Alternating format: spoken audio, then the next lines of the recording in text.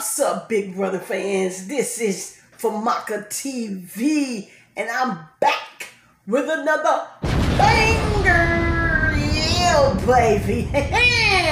So all them Big Brother fans out there, if this is your first time here, go hit that subscribe button. Yeah, baby, because you know Famaca gives you all the news about Big Brother every day and night. Just keep that post notification on, baby. Check out this clip. You felt like I was on with us? Yeah. It's literally them, like, outplaying, manipulating, trying to manipulate both of us. And I try to came to her like, yo, this is what they're doing. Mm-hmm. And she literally falls for it, which opens me up. Like, it literally shows that if they felt like they could work with me or trust me in any way, mm-hmm. now they know that they can. Mm-hmm. And when they tell her stuff or whatever, they just know, obviously, that we're working together. Mm-hmm. Nicole does another thing, vote a certain way, mm-hmm.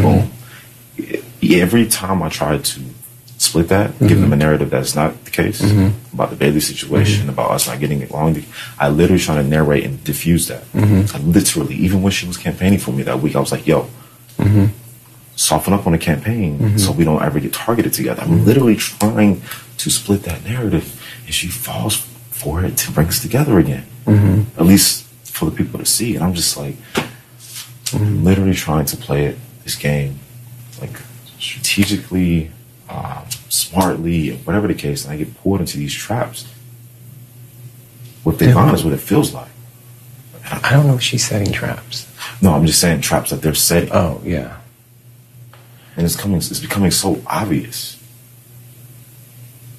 So with this situation, though, they're obviously going to talk to you. I saw everybody wanted to talk to you last night. They didn't want to talk to me. Why did they want to talk to you? Because I was yelling in the house.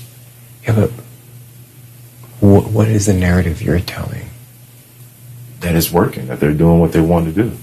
That Nicole is the one that... You see, this is where it's going to get wonky. Who were the 3 votes? That's what we got to get on the same page. Listen, at this point, I know there's something to be fighting for to try to win this game, but I honestly don't mind going to the stage, feeling like I stay true to my color, mm-hmm. and I tried my best to give an opportunity to what is considered the impossible in a game where the odds are already against you. That I tried for my own sanity of not being targeted by people who look like me, calling me Uncle Tom. I thought I was gonna have. Like, okay, that was a scenario. But Nicole's literally been projecting this me and Ian thing all season to deflect from her and Cody being tight. Mm-hmm. Literally every moment she's like, when Cody was upset one night, literally like visibly upset in the room, she became like agitated, and you know she was like, I don't know what's going on with them. He's like, your brother, you don't know. She's like, no. Like Ian, like, and then she like deflected. She's like, no, like Ian. Everybody knows like Ian's my blah blah blah. Like Ian's my. I was just like, Cody's upset, you're upset, but now you're talking about Ian. Yeah, I mean, that's why I'm seeing it. But what I'm trying to do is focus, like, about not these distractions. These are traps being laid that we're falling into. We're getting upset at each other. Yeah. But what we, like, say, for example, the fact that when you used your power and you decided to not tell them, you have to commit to that. You have to commit to not telling people, because until you had an opportune time to tell them. I told both of you guys in confidence. I know. That was literally me saying, hey.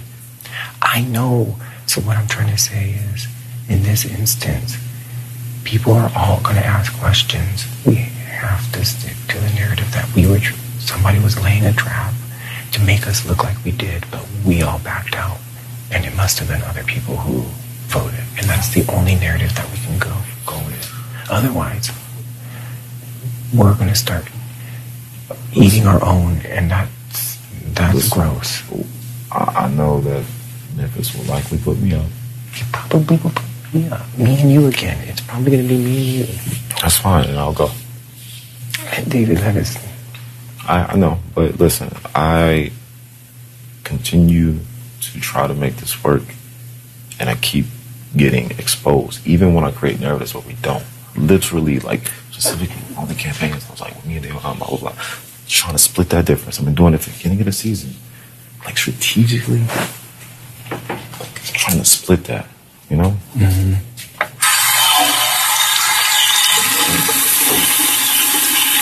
So yeah, baby. What you think about that? Yeah, more clips to come at Famaca TV. Don't forget to like, share, comment, and subscribe, baby. This is Famaca TV, and I'm signing off.